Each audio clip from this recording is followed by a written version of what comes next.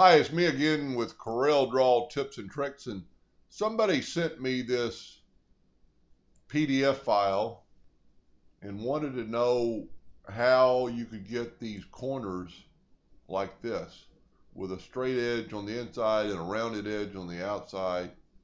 And so I recreated it, and I actually cleaned up the clip art for them. As you can see, this has some jagged edges and this is sharp, but that's another video. But the only way I see to do that, if you go to your rectangle tool and just draw a rectangle, and then and by the way, I've got mine set now on 36 points in black, so it's bigger. I normally have it set on hairline when I draw boxes. But then you take rounded corners, and let's say you type in 0.6. Well, it's going to give you the rounded corners on the outside, but it's also going to give you the rounded corners on the inside. And that's not a bad look, but if that's not what you're looking for, so let's just go back here and we'll put back the corners to 0. And we'll go to your outline tool, is what I call it. I don't know really what it's called. And you're going to put rounded corners and then hit OK. So now it's rounded out the outside of the corner, but the inside of the corner is still square. So you can do that. Let's just back up here. So I've got a regular rectangle there. Go down to your pen tool. I call it the outline tool. And just pick rounded corners. Now I've done a couple, and you can also pick. So there's a square one.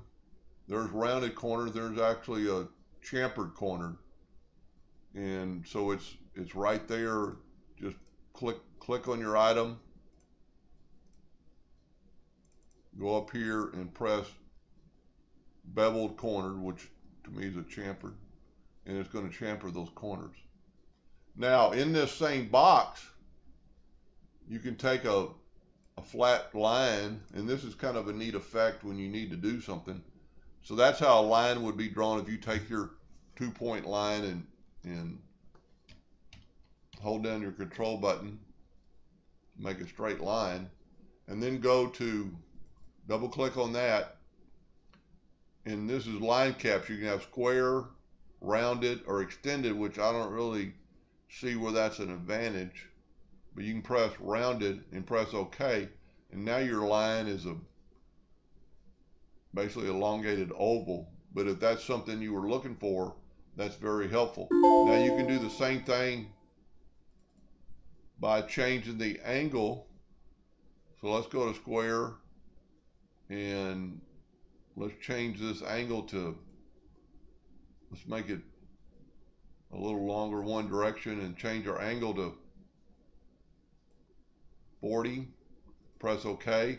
And now you've got an angled corner line. And there's a lot of things you can play around with inside this program. You can go to the rounded corners and then change your angle. And it didn't really do anything straight line. But what it does do, and I was just playing around this morning or today before I did the video. Let's say you were going to draw that. You could actually go up here, go to mitered corners, and change your angle to that. Press OK. It didn't do anything. Let's go back. Let's see how I did that this morning.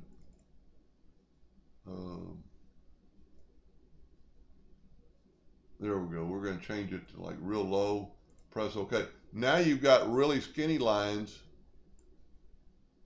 And if you take this and actually go one step more and press rounded corners, does the same thing. It kind of rounded off the deal. And if you played around with this enough, you could actually, kind of looks like a smartphone case. You could add some numbers and draw you a smartphone. And you could do that numerous ways. But anyway, I thought that'd be really helpful and help this gentleman out how to figure that out. So anyway, I hope that helped a little bit, and thank you for watching.